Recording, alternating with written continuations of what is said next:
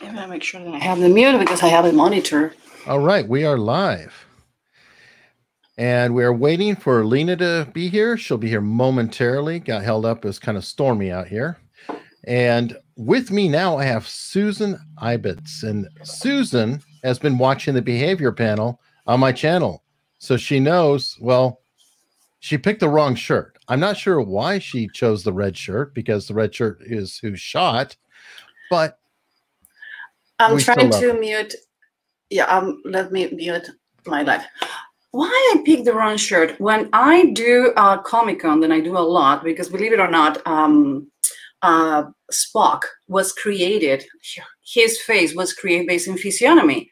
So I talk about that, about Yoda, Darth Vader. So beside the t-shirt, we have Darth Vader face micro expression. So we are on the top. Hey, Lena. Hi, guys.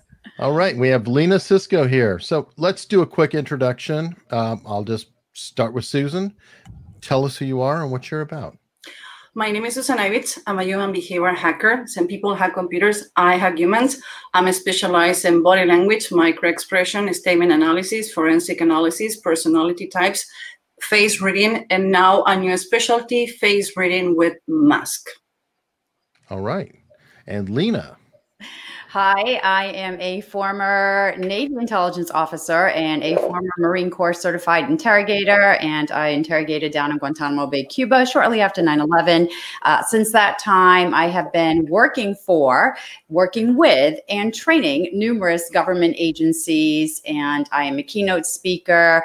I travel around the world providing training and speaking to people. I did a 3-year series as an expert witness on Couples Court with the Cutlers. I gave a TED Talk back in 2015, and I'm also a speaker for the International Spy Museum, and I'm featured in 2 of their exhibits. Oh, awesome. Oh, by the way, I'm a former student of Lena. She is. I need to confess, I took the first civilian class she did. And I need to say something about Lena. I stalked her for 2 years after I saw her TED Talk and read her book and like, please, I want to be trained by you. And like, no. When she finally did a civilian class, my dad get really, really sick and I need to travel to another continent to take care of him. And I says, Lena, sorry, I cannot do it the first class. And he says, girl, family come first, don't worry. And she gave me the first class only for me, really late on the time. So Lena become really somebody really important in my life, not because she's an amazing professional. She showed to be the same level of human being. So it's fair to say it. Thank you. Thank you. Thank you so much. Also, I believe to tie together with many other experts on the panel, I believe, Lena, you know Greg Hartley, because he introduced us. Yes. Yeah. He's a good friend of mine, longtime friend of mine and colleague. He's amazing. I have learned so much from him throughout the decade. So I feel very honored to have him in my circle of friends. Well, awesome. I've already got comments coming in that somebody's trying to read our body language. How funny.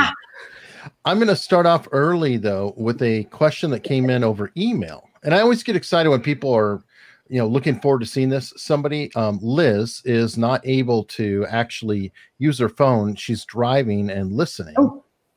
So I encourage her to keep listening and not try to type. And I copied this in for you. This is specifically mostly for Susan. Okay. What I have done. And she really wants you to analyze Epstein's face. Oh, you know what? I haven't done it. Good news. Oh, gosh. One of the things that I says that anybody who does profiler, they need to be is not biased. And one of the things that I try not to see people before I analyze it, and I really physically discuss with this guy. So I'm going to do my best. I'm going to see it on the big monitor. He wasn't a stupid guy. He was intelligent, but intelligent not always coming with moral grounds. And he was intelligent enough to make all the scams that he did for a long time without to be caught. He was a thinker. He was a doer after. He got the kind of chin that when he gave criticism, he was really, I don't know if on pot, but he was really nasty when he needed to talk to people. He had a small upper lip on the personal, on the business side, but he have a bigger, deeper, thicker lip on the business, on the lower part, business and personal, meaning that he was a really good scammer. And the kind of smile that he have a kind of crooked smile. You have three reasons for that. When you have aphasia, when you have a cardiovascular problem that you only smile from one, and if you're not cutting you in contempt, then I don't read micro expression for pictures because it's really, you need to put a context. It's where you are really good selling things and you're really good at scammer. And his crooked smile, believe it or not, it's on the personal side, meaning that he keep a lot of secrets. Talking about secret, the lines on the top where the lips finish, that you have like lines, those secret lines are like, that you're gonna bury me before I give you my black book. And that's where kind of he did. He was burning the candles in two ends. He was laser focused. It was about him. He never asked if he need to be first. He just went first when he think or desired that he need to get done. He processed information really fast. He was a visual person, and he didn't have any of the two lines on top of the lip determine your sexuality. One of the things that you can do in face reading is determine when somebody's going to be a good lover or not. Believe it or not, I have done that from friends. And one of the things to determine that a person is kind of naughty is when they don't have these two lines defined, and he definitely doesn't have any line. So that's as much as I can tell you about him. And again, I'm biased in this. There was one question she had, though, specifically, and that's the line on his forehead above his nose, that deep cut there. That line, we call it the train line. When somebody is extremely focused and conquer something and live their life in that box to make sure that happen, those lines appear. It's funny because that line is on his business side. He doesn't have any on his personal life. He didn't care too much about his personal life. He cared about the exterior appearance. He cared about how he's perceived. And he was really focused on what he wanted to do. He liked facts and data. Everything that he started, he finished. And his proxemic and his way to process information was really fast. I try not to get too much information about him because, again, I have a personal bias as a woman. And one, So, but one of the things that is he have the line. There is a line on the top, on the bottom of the nose. That line usually is happen with people who fall in love with everyone. So kind of playful. I will never want to marry a guy with that line. That just say that. Okay, well, perfect. And thank you very much. I know, I'm like, do I have that? I don't know. I have one, but it's different. He have a pointy nose, I have a round nose, and I have the cliff too. So I'm really playful, but in a good way. But I'm single, so no problem. Oh, there you go. I have a cancer scar, so I'm innocent. Okay. It's not the face you want to show me, it's the face I see. So any modification in your face had a meaning too. Oh, okay. Yeah. Even scars, even where you do your piercings. I do a lot of social studies, and I did one, and why people do piercing in certain part of the face is usually because they want to get attention to that part, or they're in the process to develop that feature related to some emotions and things who happen in their life. It's really interesting where the piercing are located. Actually, that's a great question for both of you. I've read before that, and I've noticed this anecdotally, that people who are incredibly tattooed up heavily, a lot of piercings, things like that, tend to be almost extremely shy. And it's like they're painting themselves to put forward a personality. Have you noticed that at all? So I know I can speak when I was in high school, and some people who remember me back in the day can attest this, but I dressed in black every day. I dyed my hair black, and it was spiked probably this high off my head. And if you would, I know, right? And here I am today. If you were to ask anybody I went to high school with, they would describe me as being shy. But I was very expressive. And I think once I gained confidence in who I was later in life, then I really came into being myself. So it could be just a way of expressing what's inside, but it doesn't come out verbally or in our body language because we're still like, ooh, I'm being judged right now. So let me just tone it down. But I can express who I really am in other ways. Susan, what do you think? Same. I shaved my head since I'm 9 years. My mom decided to do that when I was 4 years old because he was really tired. Then I was in fights with boys. I was really a tomboy, really. It's a miracle that I turned the way I am. And when I turned 13, 14, I was only wearing black leather pants, those tie-dye leather pants. Yep. I have my hair really, really short, dye blue. Oh. Always wearing black, and I have a black widow spider this size on my shoulder, like 3D. I have skulls, tattoos. I have tattoos in my legs. I have piercing in all my body, and I have piercing in all my earrings, and I like skulls. And I was kind of bullied when I was, that's the reason why I took that. I think it was a protecting way because I was bullied, because I was skinny and tall. By the age of 10, I already was 5'7".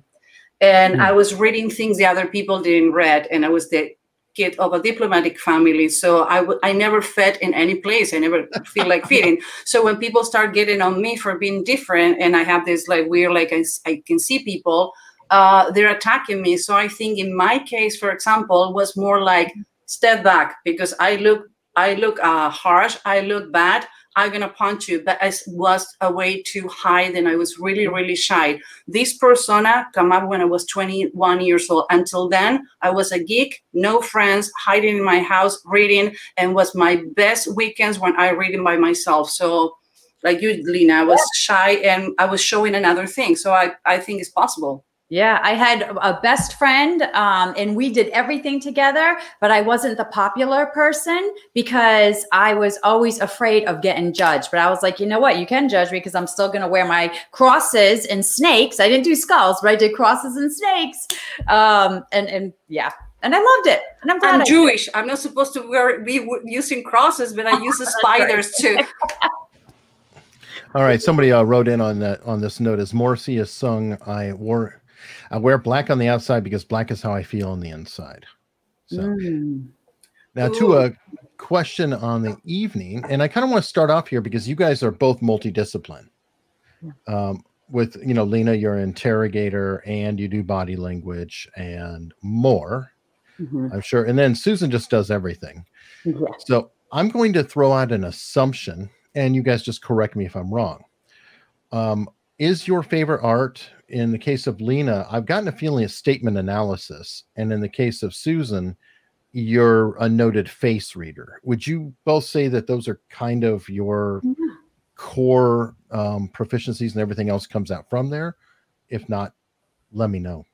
I would the teacher first. So I would say I would agree, but I would add on interrogation. So I think my forte really comes in, I am a word nerd. So it's all about the interview or interrogation. It doesn't matter what one you use because they're exactly the same. Although I know people will say, no, interrogation's harsh. It's not. It's just very strategic in nature and very planned out. But so I would say any type of interviewing and statement analysis, because words are critical, whether they're coming out of my mouth as an interviewer or they're coming out of yours, and I'm trying to dissect it to see whether or not you tell me the truth. Do you spoil movies too? Do I what? Spoil movies? Oh, well, there's sometimes I'm like, okay, what are they coaching these actors to do? This is it's incongruent. It doesn't make sense. They should have done this. They should have done that. But, you know, I just have to sit back and say, just enjoy the movie. Never going to happen. Lena, let's be honest. We don't have a normal life. We don't have normal friends. We don't pair with normal people. Why? Because normal is boring, and we haven't been born to do the same things that everybody does. So, in my case, at least, let's be honest.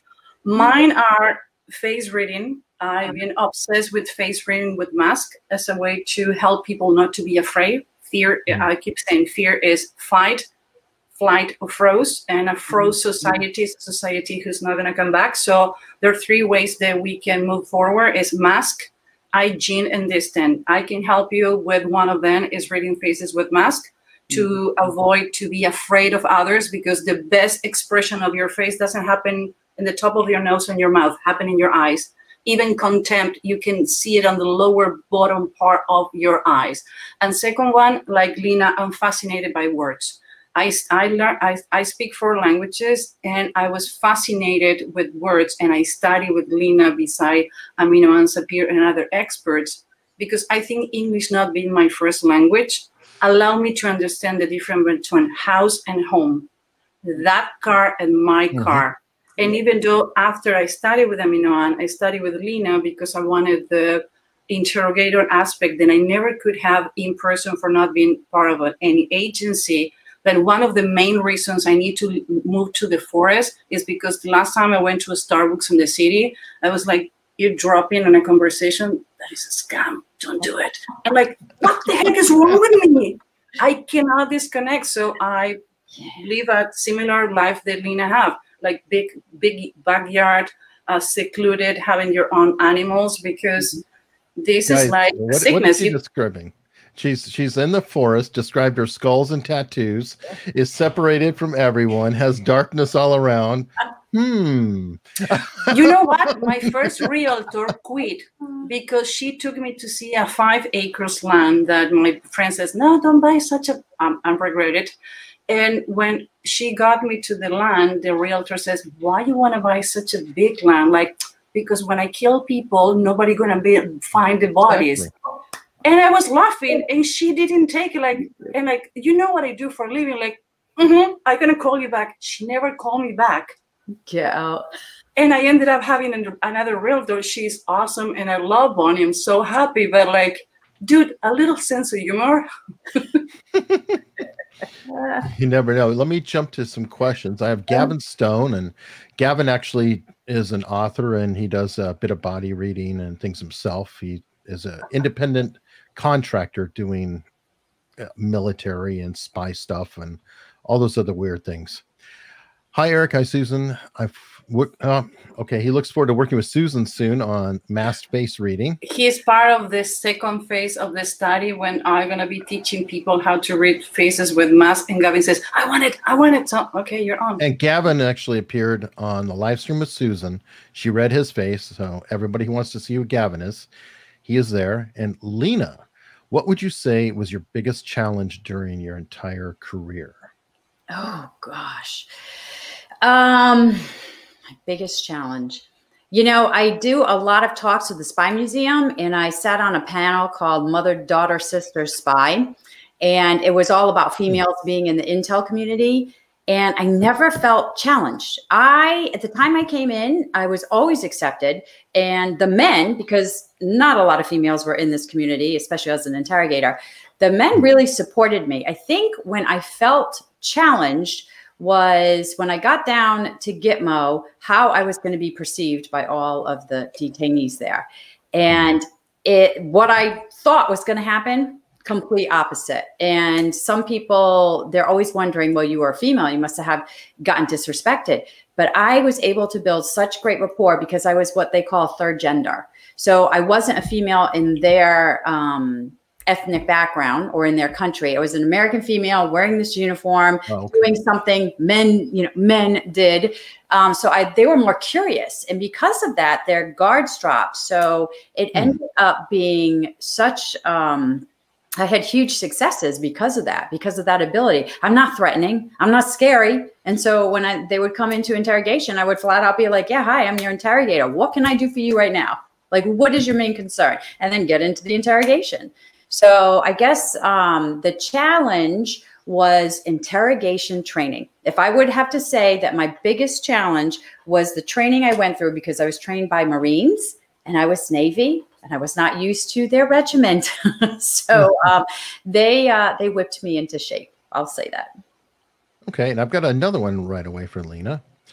Why do people shake their head no while their mouth is saying yes? All right. So I'm going to tell you a couple things.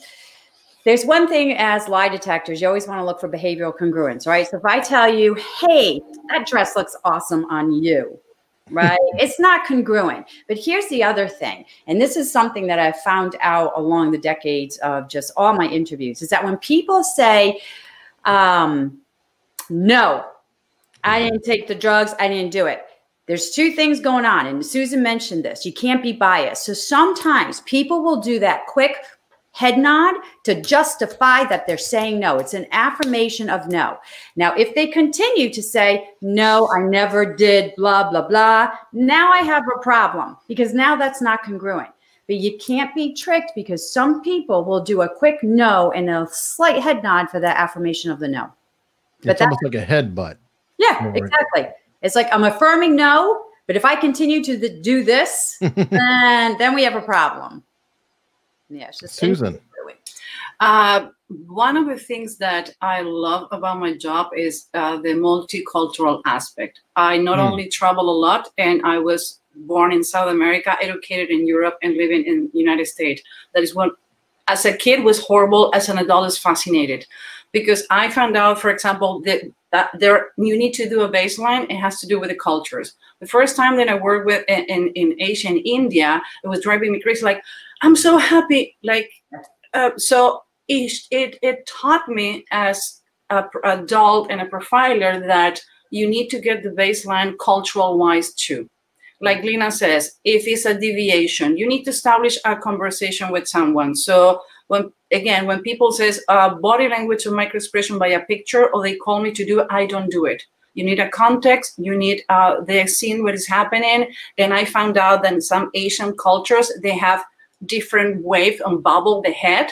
So, but in the Western cultures, you find that definitely as in a spot. Maybe it's not deceiving. It's like they're doubting about their own answers because they don't want to, the Othello effect.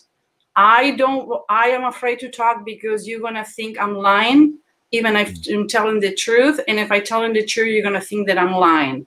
And when you're in certain positions in your life, like an interview, dating, and a job search, whatever, you are so afraid that how people is going to perceive you, that maybe you doubt, even though you're not wrong. What do you think, Lena? That the pressure on the context has, the stakes has a lot to do with how you react. Yes. And I mean, everything you're saying about context is so critical. So when I teach body language and detecting deception and interviewing, I keep telling people, I'm like, listen, somebody may lie and cover their mouth, but somebody may lie and keep all their body language open. You have to get the baseline for what that person does, not normally, because normal is too subjective. It's what they do when they're relaxed and happy. How they sound, how they speak, the words that they use, how they move their hands, how they move their eyes. Are they expressive? Are they not? How do they prefer to sit or stand? And as soon as you get a read, and it only takes a few minutes, now you see, when you get into talking about the pertinent subjects of the conversation, does any of that change? And if it does, there's probably a reason why. And that could be relating to deception. Well, you've talked about powerful liars too. Yes. And lately I was just listening, for whatever reason, I get caught down bunny trails, but Casey Anthony has to be a perfect frameable example of a powerful liar, because I don't think she says the truth for a single sentence. It's like a running fantasy. I use a couple of her quotes from the time that she was on trial in my training for statement analysis. And when I break apart, you would be surprised at what is left looking right in front of you, which is sometimes the truth. And I always tell people, the truth, you can hear it and see it right in front of your eyes. You just have to pay attention to it. That's it. It's always embedded somewhere. And whether I am lining out words doing statement analysis, or if I'm in an interview and I'm carefully listening, the truth is always embedded in people's words. I've noticed that too. Now, you've talked about halo and horns, and I'll definitely want Susan in on this too. Yeah. Would you both agree that that effect, like somebody reviles me or I am not reviled, is it sometimes more valuable, if possible, to read a statement from them without even seeing their face? Like taking body language completely out of the mix and just just flat out, let me see what their words are. Let me read what they said before you walk in the room.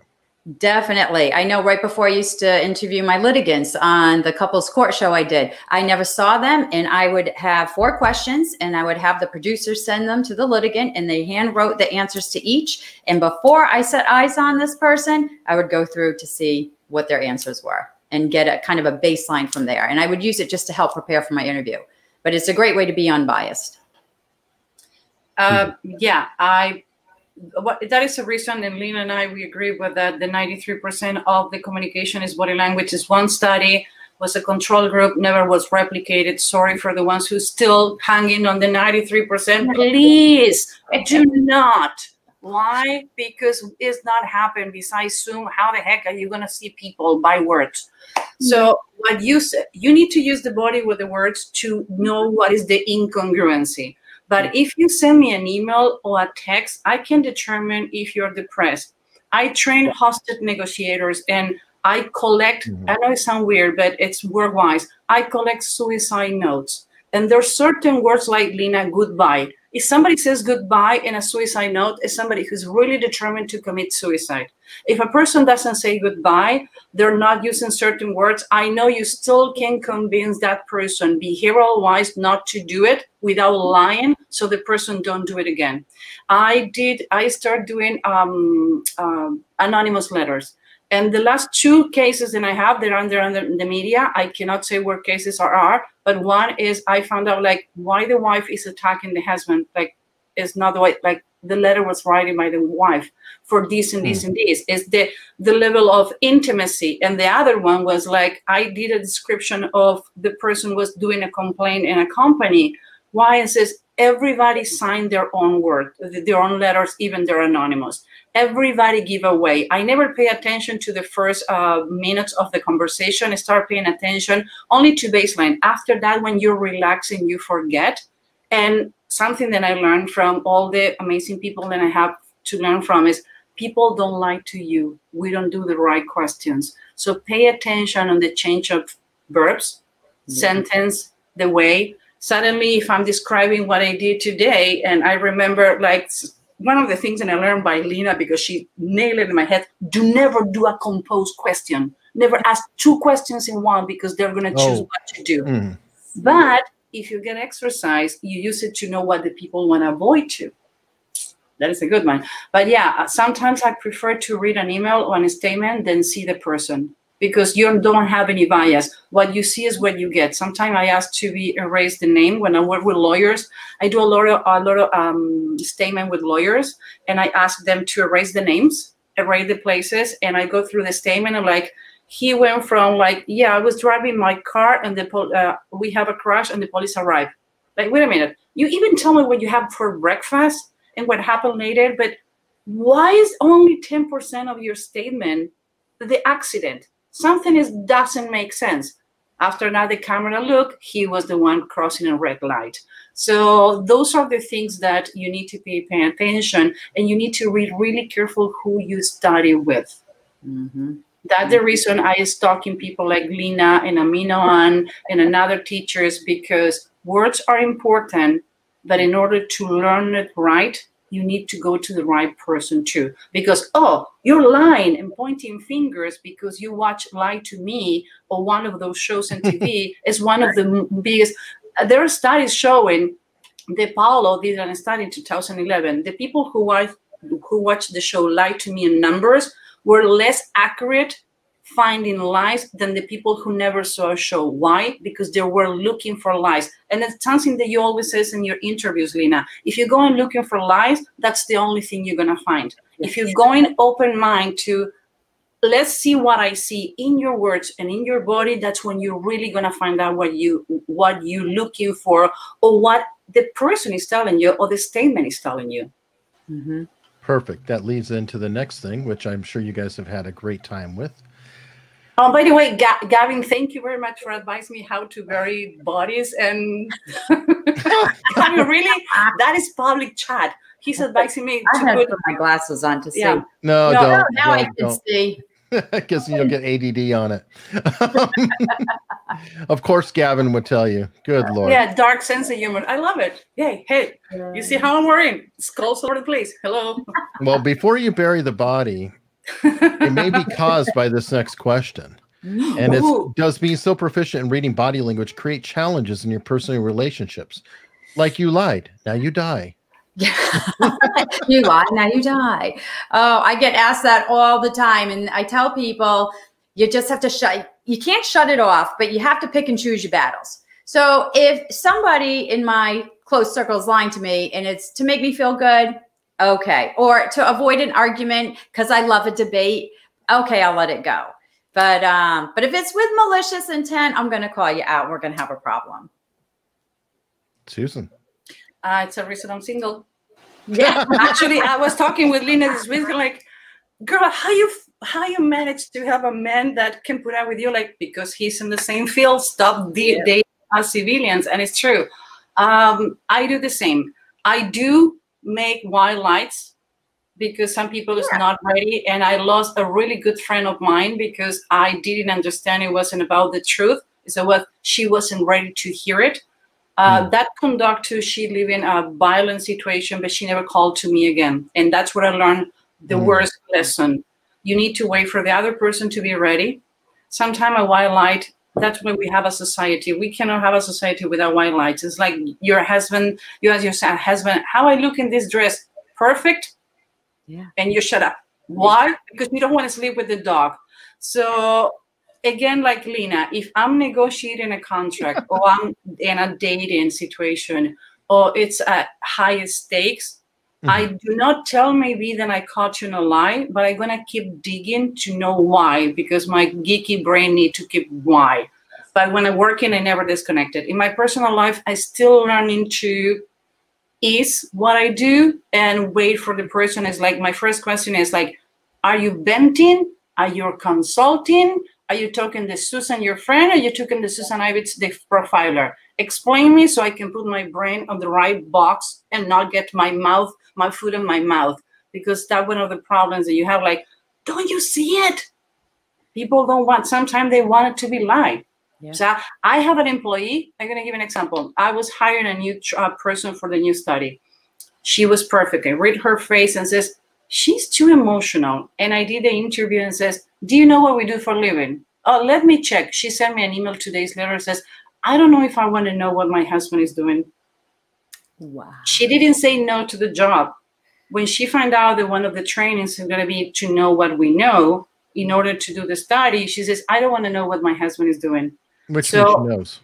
It means she knows. She played down because she had 4 kids. I'm not criticizing. What I'm saying is, sure. That is really common. Some people is not ready and prefer to play dumb, and that's one of the things then I'm learning to play dumb when I can.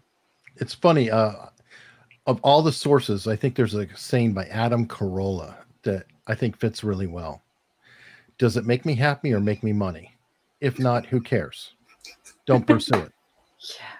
So it's an interesting, different kind of angle. And I also think of Mark Bowden. I'm sure you're both familiar with him. Yes. He's on the other side of it in a lot of ways. Yeah, he does reading, but he's all about projecting and putting out. Yep. And I almost wonder if people who are studying body language also should maybe take a little bit of influence and persuasion classes, so that way they can determine, okay, so they're lying to me, so what, who cares, and be able to turn off the reader that can kind of make people feel uncomfortable in the room. Would that be a fair thought? And it's point to, like, you want to be right or you want to have friends. If you want to be right all the time, you're not going to have friends. You're not going to have relationships. Why? Because as simple like you're in a relationship, your partner come home and says, how was your day? Great. Well, tell that to your face. So you shut up and says, okay, honey, do you want a glass of wine? You want to take a bath? You want to go downstairs and play some PlayStation? And when you want to talk, let's talk. And like, yeah, thank you very much. You don't need to go like, oh, I know that you have a horrible day because you get discussed. Like, no, it's to simplify communication. The same way when you go on a date or you talking with a friend and like, no, because this and that. And like, it's not that way. So you want to be right, or you want to have friends, or you want to have a relationship. It's difficult enough to have a normal life doing what we do. Sure. I get on the cover of a newspaper and where I live in, and now I messed it up because I was anonymous. Now no anymore. Now my neighbors know who I am and what I do. But the point is, it's difficult because people, first of all, is like, oh, you're judging me. And any argument you have, like, oh, you using your tricks, like, no, I'm just a girl pissed off because you was late on the cinema and we lost the ticket. Don't use my profession. Lena? Yeah, oh, yeah. So I get told all the time, don't interrogate me. And the problem is sometimes I need to hear that, though, because Susan and I, our brains they work a little differently now. And especially for me, I've been interrogating for 2 decades now. And my job is to drill down and get the truth. But sometimes when I bring that to my personal relationships, I'm like, I got this. And being a word nerd, I dissect every word. And so I'll ask a follow-up question, and then I'll do this and that. And all of a sudden, the people around me are like, stop already. And then I'm thinking, do I really need to know? Probably not. I probably can ease up a little bit. And so it's hard, though, because once I detect any type of deception or anything, you know, whatever kind of lie it is, embellishment or something to make me feel good or just omitted, I want to go after it. And I want to just get it down to the nuts and bolts and be like, ah, okay, that's what it is. Now I can move on. But a lot of people don't like to get down to that level that I do. I have a question for Lena. I'm sorry, I'm going to take your place, Eric. Lena, doesn't happen to you that this is not your job, is not your hobby, is your life? Like you reading an advertisement like, oh, this is manipulation. They're a false advertisement. I'm not going to buy this because actually it doesn't say that it's 100%. It's like people say it's 100%, but it's not 100%. It's get to a point that this is not like to be a doctor that you stop when you leave the hospital, or being a lawyer that you stop when you leave the office. Yeah. This is in order to be good in this, in order to make a career, in order to have a respect name, you breathe and smell this. Yeah. And I'm never going to excuse or justify or say sorry for it. It's my life. I spent the last 30 years of my life going against every odds who told me I cannot do it. So in my case, I know I don't say neither permission or sorry for what I do. So Lena, it's happened to you. Even when you're sailing, you see another boat passing like, that's a weird situation. It's not happened the same to you? All the time. And so I used to tell people back in the day when I was first starting out, I called it the light switch. And when I had to go into an interview, I would flick on the light switch and all of my tactics and techniques would be right there ready for me to use. There's no light switch anymore, or it's just permanent. There never was. So yeah, right. There probably never was. I didn't realize it, but it doesn't stop. And so you really just have to ask yourself, you know, whether or not you want to take it to the level that you're used to because of your profession. And in your personal life, you just can't do that. So I have had to do a lot of self-reflection and a lot of self-awareness and a lot of education, mindfulness to be included, to really calm myself down and take that objective look at where I am in my relationships so that I don't cross the boundary and screw them up. There's also the flip side where sometimes don't you look at something and you know they're full of it, but they do it so well. And you're kind of like, that's pretty good. There's some finesse there. Wait, that's the reason I stayed married for so long. Because he was such a liar. Like, no, he was a borderline narcissist, diagnosed. And I took me longer to get divorced because I was so fascinated to have a lab study in my own house. Like, really, dude, you expect me to believe you? I was fascinated, and my therapist says, honey, you need to get divorced. Like, I'm having fun. He was delusional. And I make him believe, then I believe it, but I was fascinated how he can believe their own lies. Oh, yeah. And oh, gosh, I have a close family member right now going through a divorce. And the person, I will not mention any names, the person that this family member is divorcing is a narcissistic, pathological liar. To such a degree that it's been harming other people in this circle. And that particular person was always scared of me from the first day that they met me because they knew what I did. And so when I gave my assessment to my family, it was stay far away. Stay far away, because this person is out to hurt everyone but themselves. And so now we're getting to an area where everybody is getting safe again, but you definitely see it. I mean, I use it for good. I always tell people that I use my training for good. And if I see something that causes me concern, I'm going to bring it up and call it out. Okay. So I've hogged too much of the time. I need to get some questions in here. I've been reading the questions. I know. Sarah Weaver asks, hello all. So glad to be part of this thought-provoking stream. I was wondering if you all had opinions on the difference between a compulsive liar, a habitual liar, and a pathological liar. I'll throw a powerful liar in there. Yeah, right. So sorry, Susan, I'm going to jump in real quick with this because I learned something from a new colleague and friend of mine. I absolutely adore her, Ellie Johnson. She's over in Australia. She does what we do. I think, Susan, I introduced you guys together. She told me, she goes, you know what, Lena, when people lie, they make the decision to lie. And I'm like, you're absolutely right. But here's the other thing. In our brains, we have two types of memory. We have to create a lie out of one of them, semantic memory. Every brain, in everybody's brains, we consciously make the decision to lie because you cannot suppress the truth. The truth is there. So people come to me and say, well, what happens when I'm talking to this person who believes their lies? No, they can't. Because the ultimate thing is they know the truth, whether how deep down it's buried, and they maybe have rehearsed their lie and it sounds really good. And they're starting to be like, oh yeah, I got this down. This is great. But the thing is, we always have to suppress the truth because we consciously make the decision to lie. So I tell people, don't get worried about if you're having a conversation with what appears to be a pathological liar or a sociopath or whoever, because at some point you can still identify indicators of deception and truth and get to the truth. Susan, what do you think about that? I completely agree. Sooner or later, the string of your mask are going to fall. If you're in a situation where you need to assess, interview, and determine in an hour, it can be more difficult to determine is a pathological liar. But if somebody near in your life or somebody that you can assess more than once to determine baselines, sometimes one of the things that I notice with people who's pathological liars or even believe they're lying, the duping the lie. They believe the lie during all the process on the story. May they not leak anything, but they look at you and says, okay. And that's where the duping the lie comes. At some time I do it on purpose. Like, wow, really? That is amazing. And that's the duping the lie comes because they're looking. The concept that the liars do not look at you more is not true. They look at you more because they want to make sure that you eating the lie. So when you ego up and says like, wow, that's fascinating. You walk on the moon. Yes, done. I know it's a lie for that reason. So sooner or later, everything fall on the right place. And there's studies saying that it takes to your brain 30% more time to make a lie.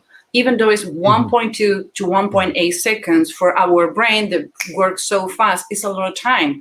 So when people like use spacers or like, do you want me to, you make time. So sooner or later, the food is gonna get in your mouth. The point is how much wide of time you have to assess. When you have an interrogation that you have a suspect like Lena has gone through, you can bring the person from different days and different times and assess how it is. When you do it in a lawsuit, like do a trial consultant and things like that, it takes longer and you need to jump in your feet faster. And like, okay, what assessment I'm doing? What I take to determine if this person is lying or not, to tell the lawyer where they need to be pushing. So I think it's a lot to do with the baseline and the time you have to determine that nobody's 100% perfect, and whoever who tell you that is lying to you. Perfect. Yeah. Next question. This is actually for me, but I'm going to take advantage of it and answer it, but get your feedback on it, and that'll make it more interesting. And that's, Eric, what led you to make that guess about Lena's passion? And I'd say it's instinct and just being around and talking to people. Lena falls back on statement analysis, just kind of when you did McAfee, right away, you went right into that. Oh, I know it right away. Susan, I could just you've studied so hard at the face reading, and something about your personality makes me feel like you would rather know who the person is before you even have to engage with them. And that's just the feeling that I get off of you. And every person has their favorite thing. Chase Hughes loves digital flexion, like how tightly are they pressing on their skin. He also likes to count things like eye beats or foot taps or things of that sort. Chase is very much into that. Heart rate, pupil dilation. He actually counts all of that. Greg Hartley is the eye-axis in Q guy. And he's always going to go right to the eyes. Which way did they go? Where did they land? Right out the gate. So did you guys have studied with all kinds of different people. Have you found that same thing, that everybody kind of has their starting point, and then, you know, they may know other things, but you know that that's sort of their home? Yeah, I think that one of the things that I learned 3 years ago, and I didn't know, was the first time that somebody did an interview to me, was like, oh, do you know that most people do 1 channel or 2 channels and you're doing the 7 channels? I'm like, wait a minute, it's the only way to learn. And that's when I start meeting other profilers and start making more sense. You cannot do one without the other. You always have your heart in some place. Like, what is the best, the room that you like the most, the side of the bed. In your profession is the same. But I do, from all the people that you name it and all the people in this panel, we do more than 1 channel. Why? Oh, sure. Because you cannot be unilateral. You need to put everything together. Because even though maybe you're not the best expert in one of the channels that you learn, it's complementary or fill the gap on what the initial you do. Face reading doesn't work for detection deception. Face reading is helping me to know how I need to approach to you. So if I don't have linguistic, body language, and microexpression, what I do for face reading? Nothing. So that's the reason you have always something that you love the most, but the other things need to come up in order to be good on your profession.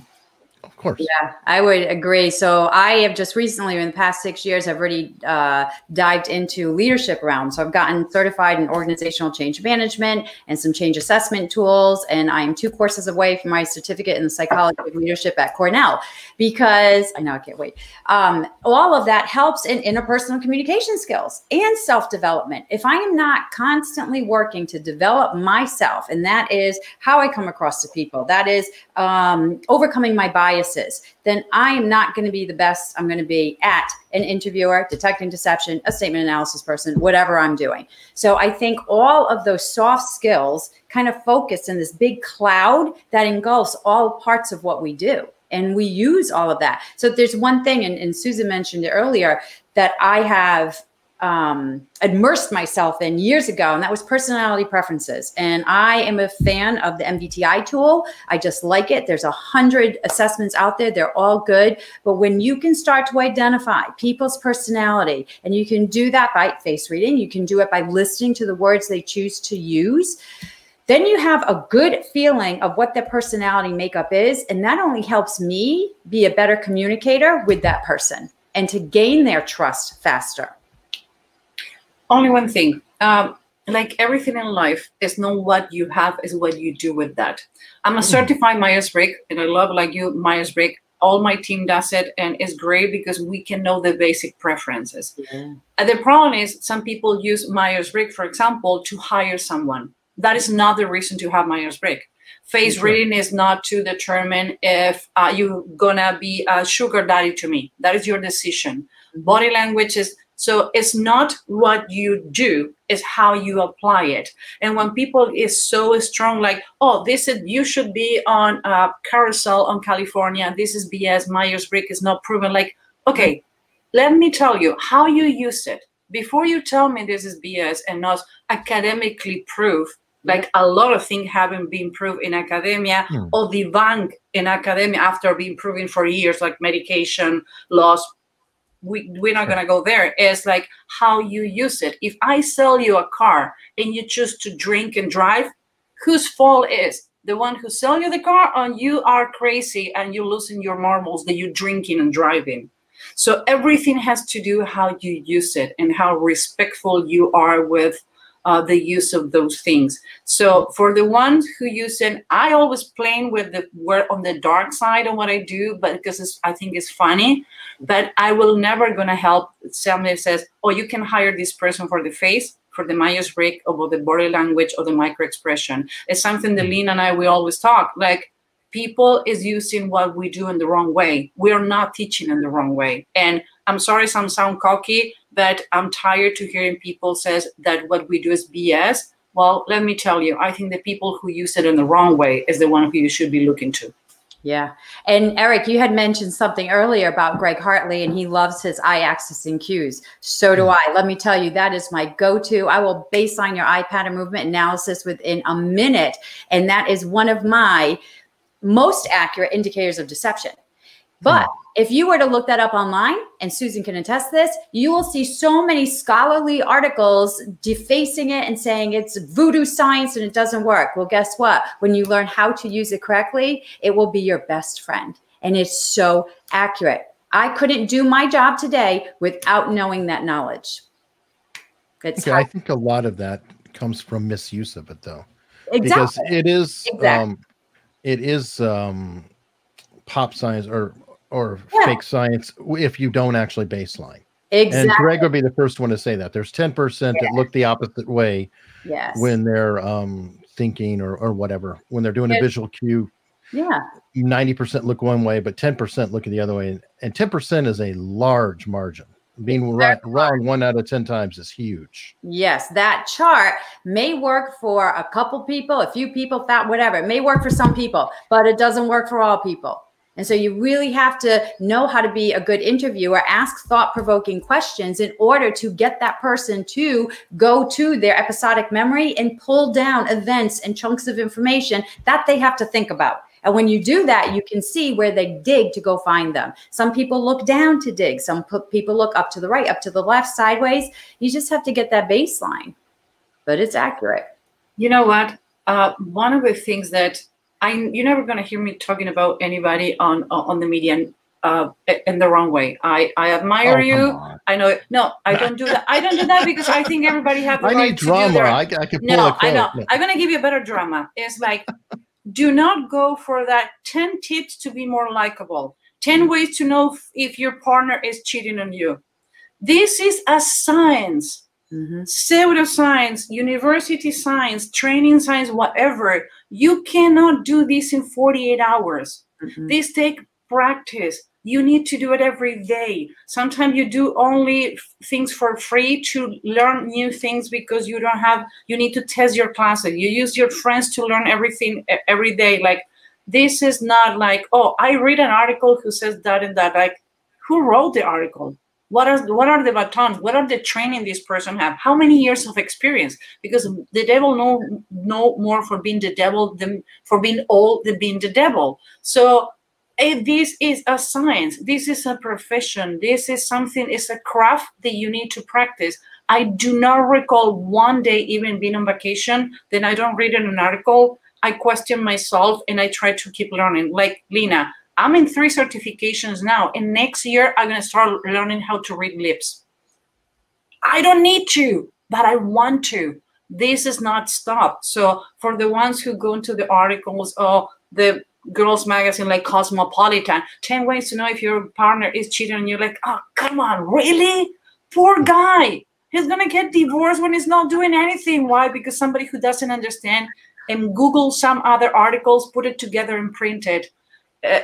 That's what drives me crazy. I would say one of the things that drive me crazy the worst on this is people thinking that they can do an online class and they're an expert. Like, come on. Yeah. Fair enough. Now moving to the next question, because I've got now I give you enough Ash K, are there archetypes for psychopathic faces as far as reading and expressions? I don't have any psychology background, so I would say from the face reading standpoint, you can determine certain level of stress, but I'm not allowed or prepared to do anything who has to do with diagnostic on that level. And so I need to retract for respect to that question. Agreed. Agree. I do the same thing. I get asked a lot of similar questions, and I do not have a degree in psychology. And I'm not going to tell you something if I don't know it. Fair enough. So we're jumping ahead.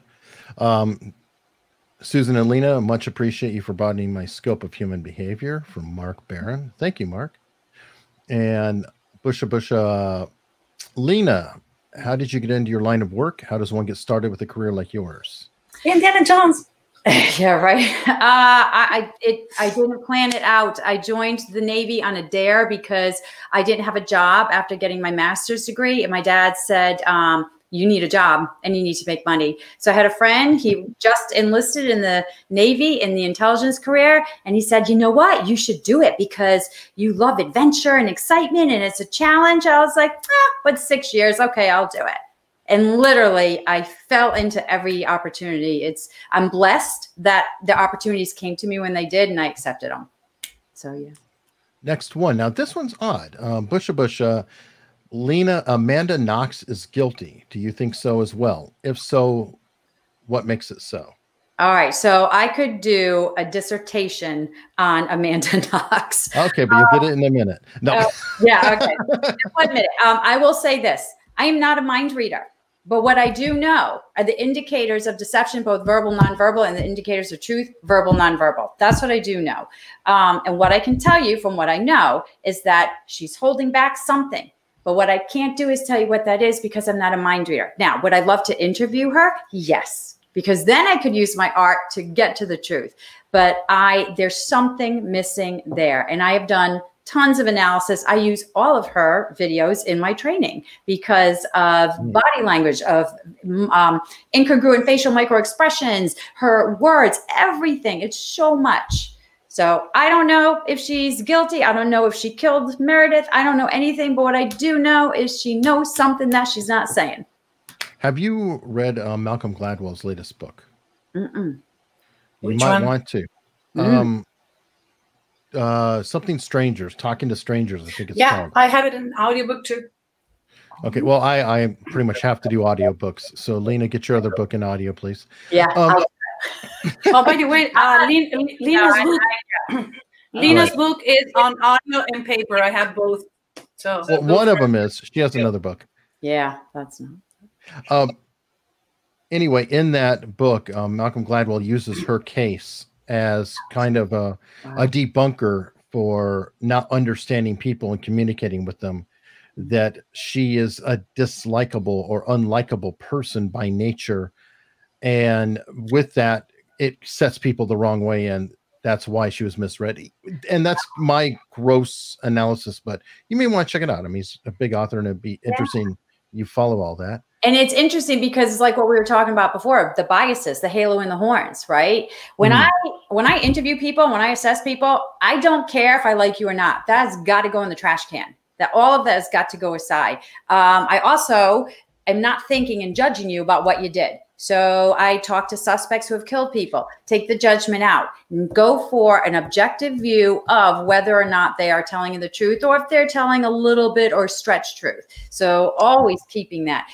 With her, again, they painted a picture, so everybody watching her wants to hate her. Right. And they came up with the Foxy Noxy and all this stuff. So that, of course, is going to bias what we think about her. And if we don't like her, we're going to tend to see all that deception. But here's what I do know. When you look at interviews specifically, and I know Susan has seen some of this, you can see the behavioral incongruence. I mean, that's so accurate on whether or not people are telling you the truth or not telling you the truth. And because it happens so frequently with her interviews, I don't think it is a biased thing of, oh, I just don't like her because of this. I mean, it's there for a reason. There is a lot of manipulation and not liking someone, because we talk about that, Eric. When people is fighting you or disagreeing with you, everything go viral. So you always need to have something to distract the media. And by the way, I don't know if I ever can be in front of her. I just want the raw material for the interviews. What happened with the interviews, they have a person who looking for like the trailers on the movie.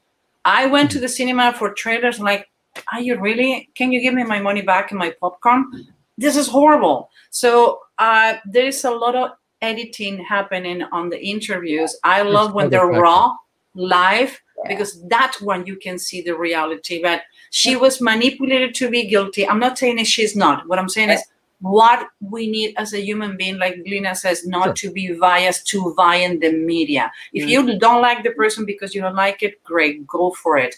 But you need to understand is editing, a lot is happening, and depending what is the new trend that you're looking for that week. There's also other factors too, like if somebody is there, what's the camera person doing at the time? Is there a boom operator? There's a lot of things you can't see, and they may be evasive, or they may be looking because the guy just dropped a bottle over there, at that time. So all of that is definitely true. So Devin Harris asks, in a note/letter, are you looking only at words and phrases, or are you also evaluating how they form their letters? Yes.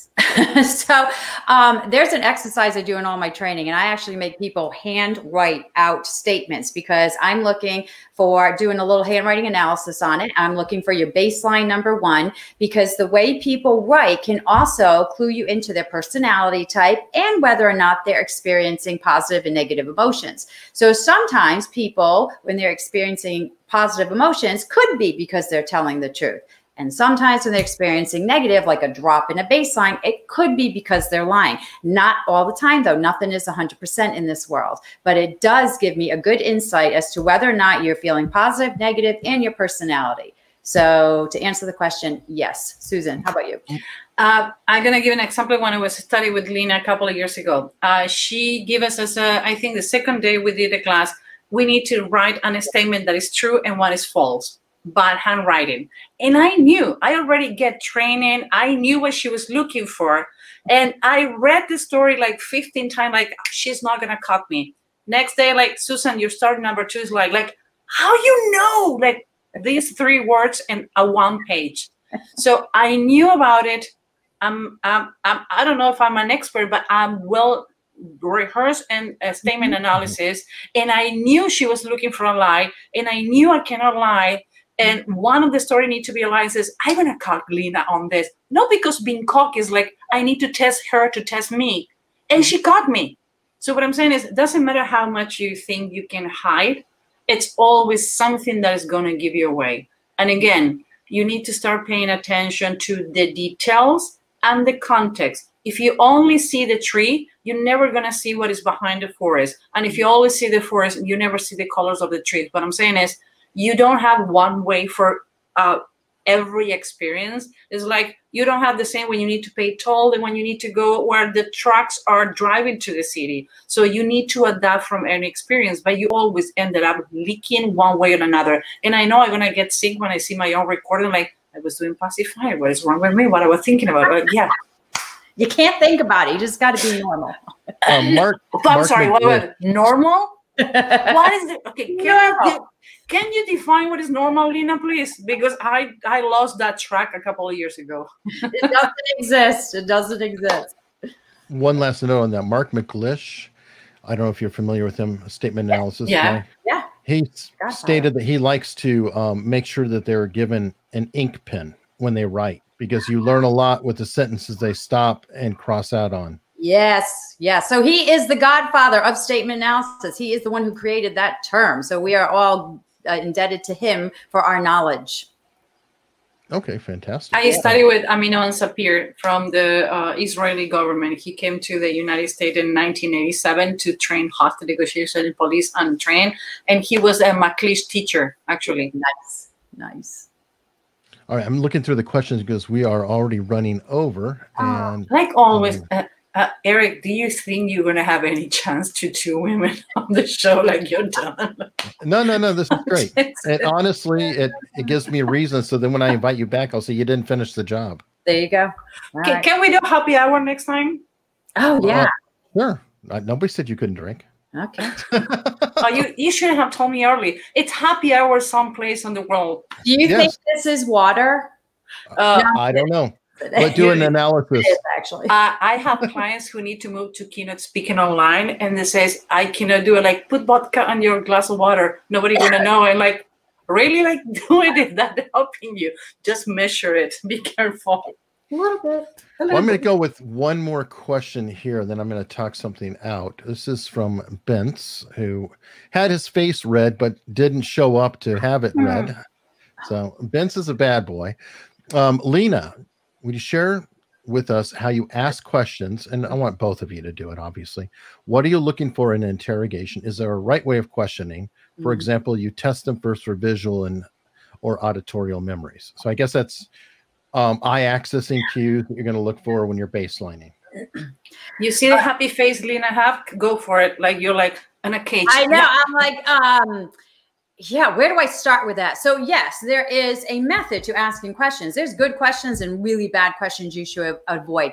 The questions that you should always use if you want to get answers is an interrogative, simple, concise, specific question. So when I asked Susan, what is the name of the town you're from? And Susan answers me. Well, Ogden. There you go. I tell people, what is it you want to know? Just ask for it. But don't use a lot of fluff, because then people are going to get confused. And if the question is bad, you're not going to get the answer you want. And if you don't get the answer you want, you're going to get frustrated and take it out on the person when it wasn't their fault, it was yours. So tighten up your questions. Always start off with a who, what, where, when, why, and how. A yes and no question only gets you yes and no. You can't work with that, right? Unless you're really using it to check for a lie. So I have what I call my 4 go-to lie exposing questions that I share in my training. I can't go through them right now. But everybody go to LenaSisco.com. What are those? And literally, truthful people answer one way and liars answer another way.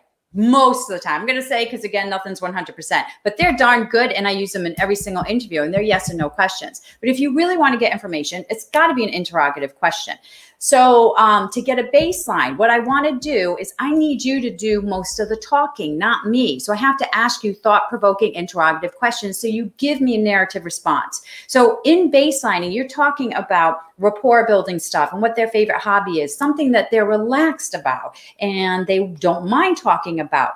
But the only way you're going to get there is with an open-ended question, right? And so they're really critical. You always want to avoid the, well, didn't you? Well, wouldn't you say? And wouldn't you agree? Those are just bad. They're negative. They're leading. Compound questions are 2 questions in one. Well, who said that and when did you hear it?